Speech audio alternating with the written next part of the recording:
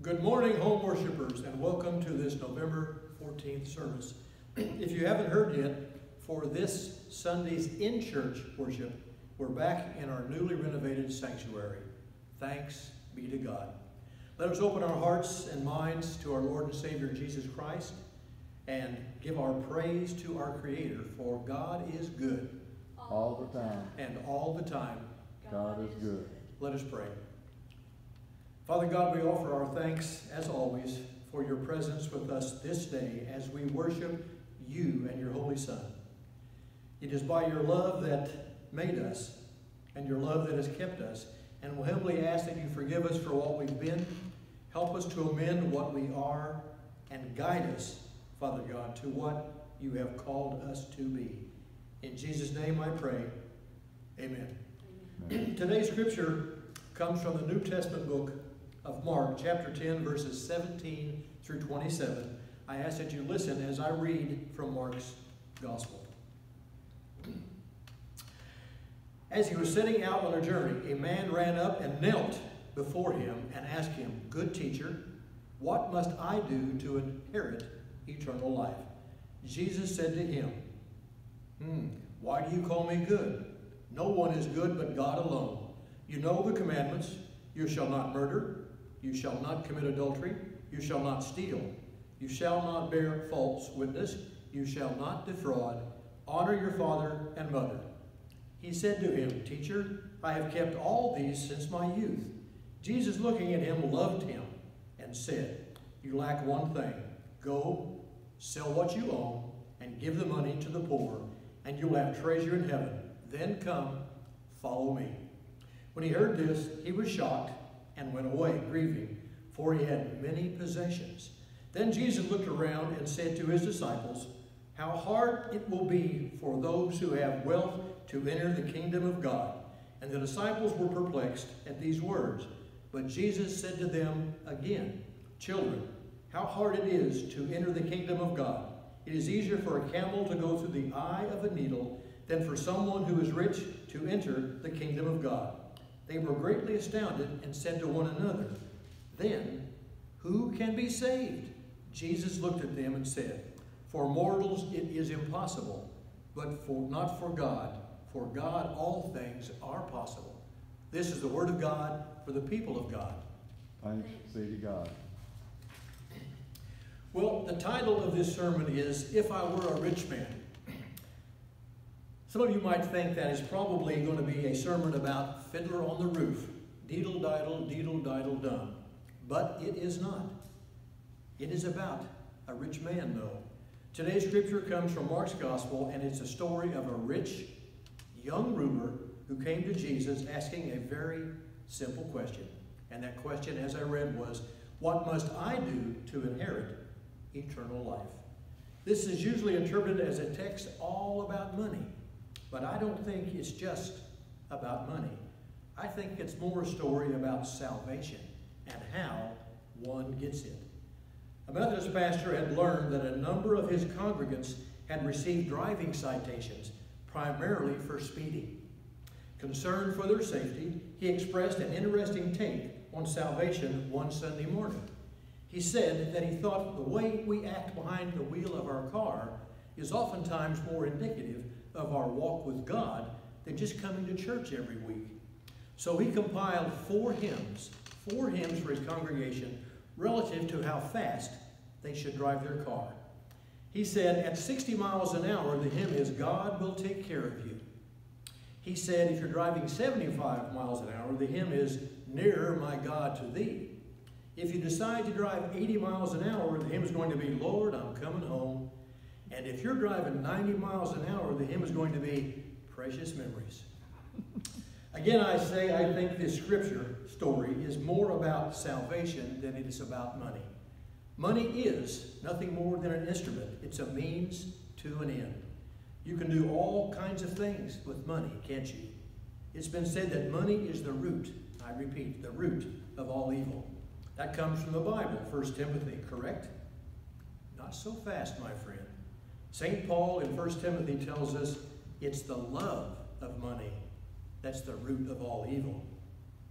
This reminds me of a story. A young man who decided he would finally propose to the girl of his dreams. Darling, he said, I want you to know that I love you more than anything in this entire world, and I want you to please marry me. I'm not rich like Jerry Green. I don't own a yacht or a Rolls Royce like him, but I do love you with all of my heart. She thought for a moment, and then she said to him, I love you too, sweetheart, with all of my heart, but can you tell me a little bit more about Jerry Green? Well, the love of money, that is the root of all evil. In other words, the desire to accumulate money in itself is truly the source of evil. Money can be used to do lots of good, no doubt about that, which is why Christians have an ethic with regards to money. It is called stewardship. Stewardship is based on the assumption that money is given to us as an instrument for doing good in this world.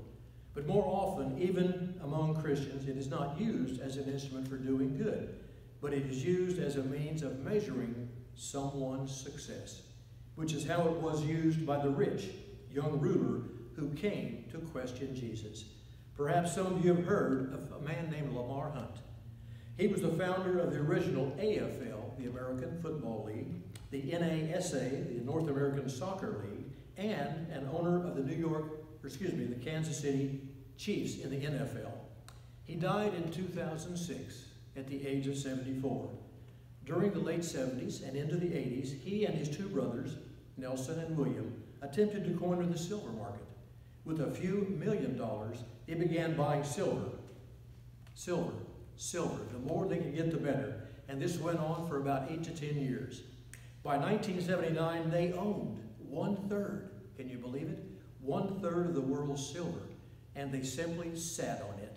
This caused the price to rise from $11 an ounce to $50 an ounce. Still sitting on their silver, the brothers' net worth went from a few million to over $4 billion. But on March 27th, 1980, called Silver Thursday, the price collapsed. In September 1988, 8 years later, the Hunt brothers had to file for bankruptcy. Lamar Hunt said of his father, our father said he didn't really care about money that much. It was just a way of measuring how successful someone is. It was his way of keeping score. Well, that's not the way money was used in Jesus' time, folks. The dominant theology in those days was the idea that if you were good, then God would bless you with more money. You would become a rich man. If you were not good, then God would curse you and throw you into poverty, and all manner of evils would come to you. This was called the Deuteronomic Code, coming from the book of Deuteronomy. The code made it clear that God would arrange our moral values based upon what we did in our life. If you follow God's laws, you would prosper. If you didn't follow those laws, you would not prosper. There is some truth to that, meaning that there are consequences to our actions. You can see it especially over the long haul, folks, but not always immediately. You can see it clearly if you read history, what has happened to people, but not so clearly if you just read the daily newspaper. There are, however, times when it often appears otherwise. By that I mean there are no consequences to some people's actions. There are people in this world who prosper, who get all the breaks in life, and they are far from being exemplary, or might I say, Christian.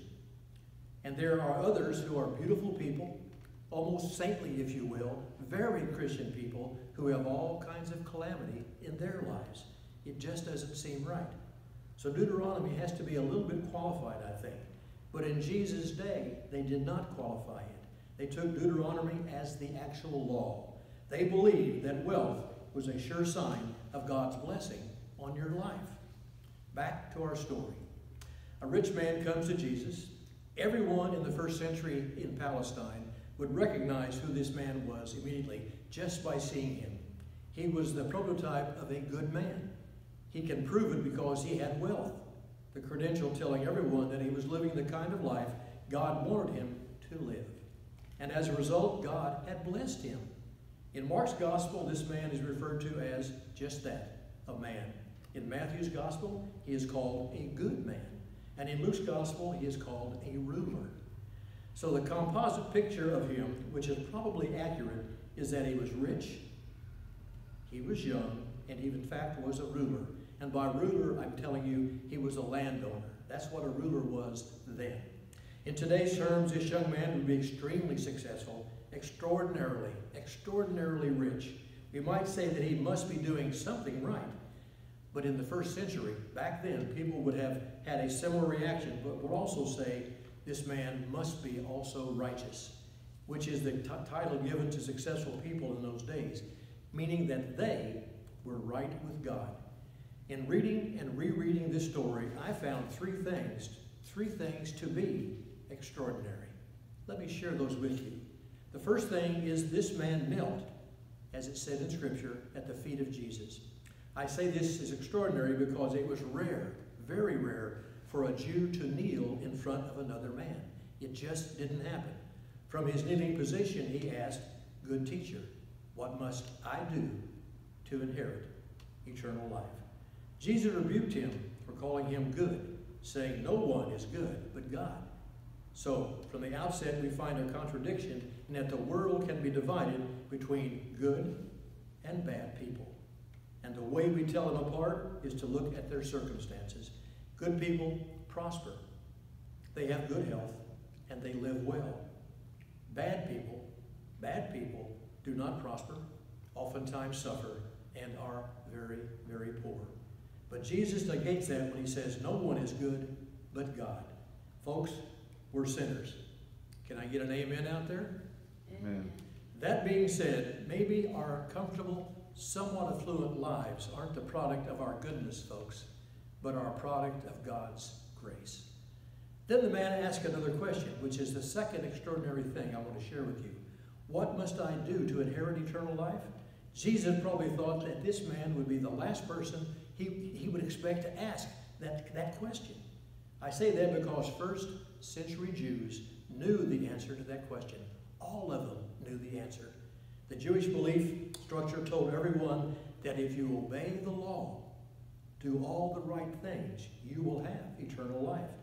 Jesus says to him, you know the commandments. Jesus then recites 5 of the 10. Those commandments that have to do with our relationship with other people. You shall not murder, commit adultery, you shall not steal, you shall not bear false witness, and you shall honor your mother and your father. But then, the third extraordinary thing appears, at least to me. In these 10 commandments, Jesus adds an 11th. Thou shalt not defraud, which comes from the book of Leviticus. Interesting, don't you think? An 11th commandment. Why did Jesus edit those common 10 commandments? Well, I think it's because he's talking to a rich man. And in their society, wealth was gained by owning land and leasing it to people who we would call tenant farmers today. He would then exploit them. He would charge them high rent, and he would also take a portion of the money they received for the harvested crops they produced. Jesus, who grew up in rural Galilee among poor farmers, knew this all too well. So that's why I think he added this 11th commandment. Thou shalt not defraud. I might add that if anybody would be allowed or should be allowed to add another commandment, Jesus probably would be the one we would let do that. After Jesus had read the commandments, the man tells him, I have kept all of these since my youth. Then Mark tells us Jesus, looking at him, loved him. Jesus loved him. This is one of the very few places in the Gospels where it says Jesus loved someone. Why here? Why would he love this rich man? Well, I think it's because Jesus perceived this man's sincerity, his innocence, and his honesty to come to him with the confession that his life, though loaded down with things, was empty. Just as I suspect Jesus loves all of us who come to him to admit that the life we are trying to live is oftentimes empty without him. This rich ruler is a bit like Nicodemus in John's Gospel. Nicodemus, another rich man, another ruler, a landowner, sought out Jesus under the cover of darkness to ask that same question about eternal life. It was Nicodemus that Jesus answered, telling him, "You must be born again." So Jesus looked at this young man and loved him. Then Jesus said, "Sell what you own, give the money to the poor, and you will have treasure in heaven. Then come, follow me." The scene ends with the rich man sadly walking away because he had all these possessions and did not want to relinquish any of those, which I think is a testimony to how powerful possessions are in many people's lives today. Jesus then gives the disciples a little homily on wealth, how hard it would be for those who have wealth to enter the kingdom of God. It is the exact opposite of what everybody in that society was taught and taught to believe. So you see how subversive this passage is to many people. Jesus was thought, in fact, to be undermining the basic morality of that society at that time. That is why they, the Pharisees, were against him. That is why they arrested him. The reaction of the disciples is what you would expect. They were perplexed, and they asked, "Then who can be saved?" That's the right question to ask, I think. The obvious question in a society that believed wealth was a sign of goodness and that God rewarded goodness with eternal life. In that kind of world, if a rich man can't be saved, then who can be saved? Which sets up Jesus for his punchline. For mortals it is impossible, but for God all things are possible. Which means we are saved by God's grace alone. We become the great affirmation. It became the great affirmation in Paul's letters, the basis for the Reformation, and the foundation of our Protestant faith today. We can do all the good works in the world and still not find our salvation, because salvation is a gift given to us through a man called Jesus. Salvation lies not in what we can do for God, but in what God has already done for us through his Son, Jesus Christ. God so loved the world that he gave his only begotten Son, that whoso believeth in him should not perish but have eternal life. To repeat, "Good teacher, what must I do to get eternal life?" was the rich young ruler's question. Jesus' response was for him to obey the commandments, including the 11th, to sell all that he had, and then to come and follow him. This, folks, is a path to heaven, and why I think that salvation, not money, is the point of this story in Mark's Gospel. Amen.